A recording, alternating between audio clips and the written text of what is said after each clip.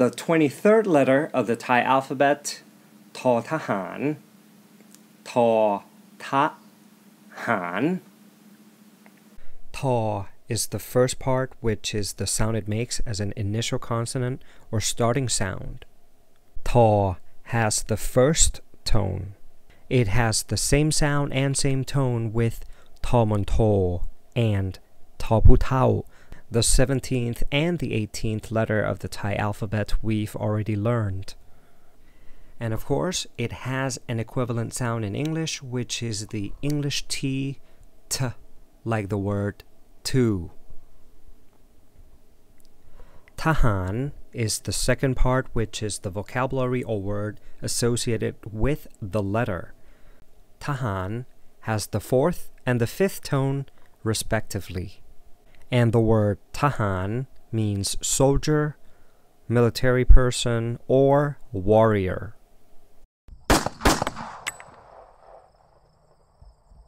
And of course, just like the words we've already learned so far, the word thahan is a generic term or a non-specific term for soldier, which means if you want to be more specific, you need to add an adjective after the word thahan.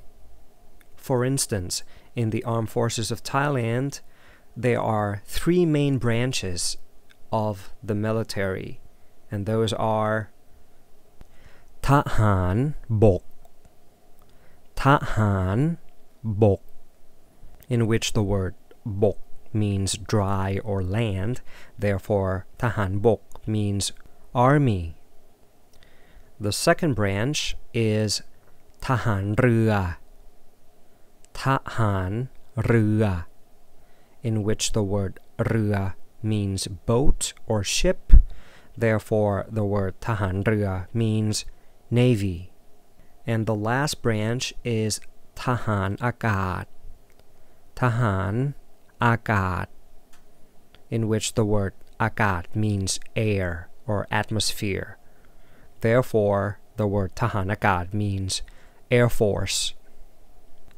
And those are the three main branches of the military in Thailand: Thahan Bok, Thahan Rua, and Thahan Akat.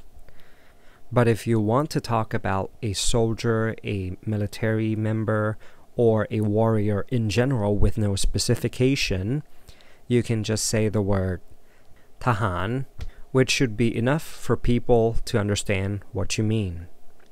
Okay, let's try to pronounce thahan together. Thahan, thahan, thahan.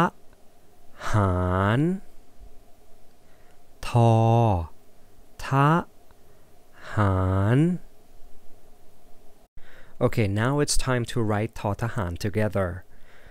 When you look at the letter thahan, it looks somehow very familiar. And if you think that way, you're right. It is very similar to tamonto, the 17th letter of the Thai alphabet we've already learned. The only difference between the two is that tamonto has a notch and thahan doesn't have a notch. So I guess thahan is a bit easier for you to write. So let's start. You start from the circle, go clockwise, go down, make a sharp angle, and then go up slightly to the right. Make a turn, kind of like a sharp angle, and then go down again. Okay, let's try that again. So you start from a circle, go clockwise, go down, make a sharp angle, go up slightly to the right, make a turn, and then go down. And that's how to write thahan in Thai. And that's it for thahan. Next we have thathong.